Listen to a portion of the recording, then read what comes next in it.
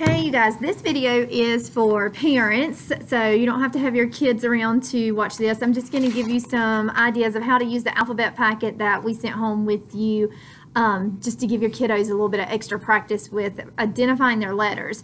So we sent this just because we're noticing that they're struggling a little bit with knowing the letter names, and this is just something extra you can do with them at home. I'm also going to put in the email that this video is coming in some online resources you can do with them too. So some games that you can look at online, some videos that you can show them online that just have to do with letter naming. So in your packet, I just took the parent letter off, and inside your packet you guys have a name puzzle for your kid.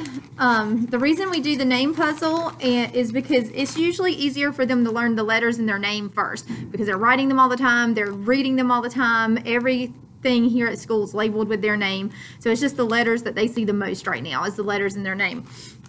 And you guys have some alphabet cards that have the uppercase and lowercase, and then we have an alphabet queuing. This is called a queuing chart. So we have at school Letterland, and we use Letterland for our cues, but we don't have a queuing chart like this made up of Letterland characters. But that's okay, because it still has the letters. It has a picture for each letter on it that it starts with, so it'll work too. And you guys have a marker, a dry erase marker, and this is for erasing with our dry erase marker. Now, I'm going to just show you guys what I would do with them here at school with some of this stuff, and then you guys can practice with them at home too. And it's pretty easy peasy. If you got your own way you want to practice letters at home, go for it. But if you want to use some of these ideas, you can use those too. So I'm going to call over my helper. I'm going to use my daughter as my guinea pig today. She's my kindergarten kid. Not really kindergarten kid, but I'm going to use her anyway. So what we would start with would be the name puzzle. And what I would do is I would just give it to her mixed up, and I'm going to tell her to put her name in order. So go ahead, fix your name in order the way you write it and the way the letters are supposed to come. And if they're struggling, help them. But most of them are going to be able to put their puzzle together in order, because they can write their names now, and they know what these letters look like. They may not know the name of them, but they know what they look like. Now, this is where the tricky part comes. I'm going to now point to the letters with her, and I'm going to see if she can say the letters in order. So you go ahead and say the letters for me. S-H-A-Y-L-E-E. And they may be able to do that because it's easier to learn things in order when you're repeating it in the same order over and over again. But now this would be even more tricky. If I mix her letters up, and you guys try this with your kiddos and just see how they do. Mix them up. They're not in the right name order. So her name's mixed up now. And I'm going to see if she can tell me the letters randomly, name them that's in her name. E. Okay, good. Y. S. L. A. H. And E. she has 2 E's. Now, she can do it. Yes, yes, yes, that's good, because she's not 6 or 5 years old and just learning. So I'm going to pull out whatever letters she does not know. If she knows them, great. I'm going to put them to the side and forget about those. But the letters, we're going to pretend like she didn't know 3 of her letters. So what I'm going to do is I'm going to have her trace them a few times. We use alphabet trace books at school, and I'm going to say, all right, Shaylee, I want you to use your finger and trace your letter and say it. So S. If she doesn't know it, tell her. Do it again. Do S again. S. Make them do it a few times. All right, do this one. A. So tracing it helps you to know that they're actually concentrating on that letter instead of their eyes wandering or their brain wandering. If they're touching it and saying it at the same time, you know they're more focused on it that way. So that's why we touch and say at the same time.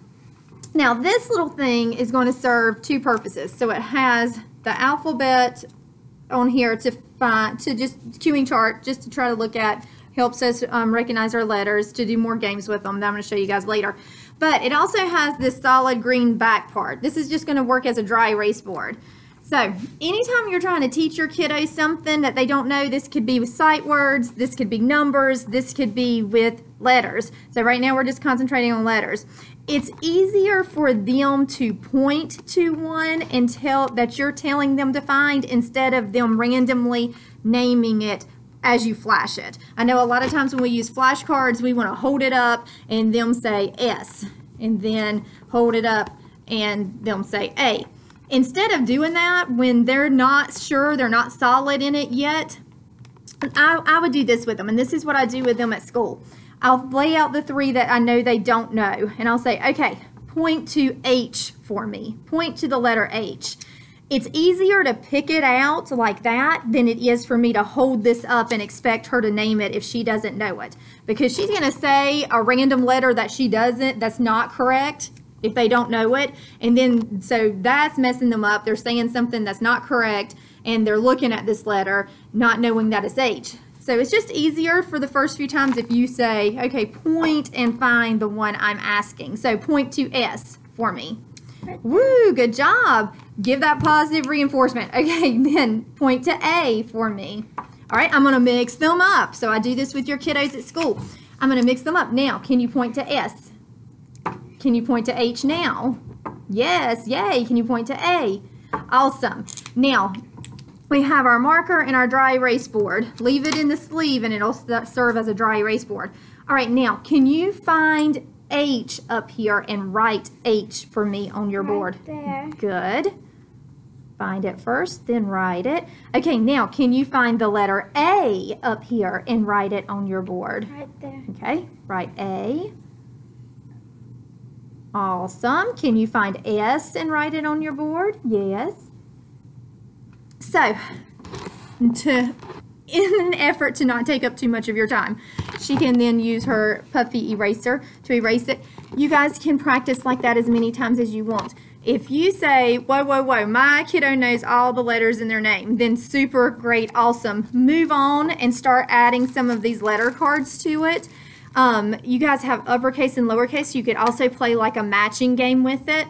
I wouldn't use all cards at the same time. I would pick out the letters in their name. So Shaylee, I would just pick out capital S, lowercase s, capital H, lowercase s, and all the letters that are in her name, and have her play a matching game with her letters from her name first.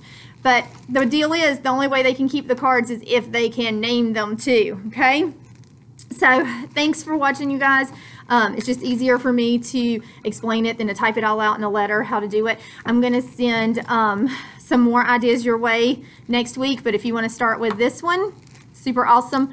And I'm also, I think I already said that I'm going to put some links in the email. That's some online games, songs, stories, things like that that your kiddos can watch and play for letter naming. All right.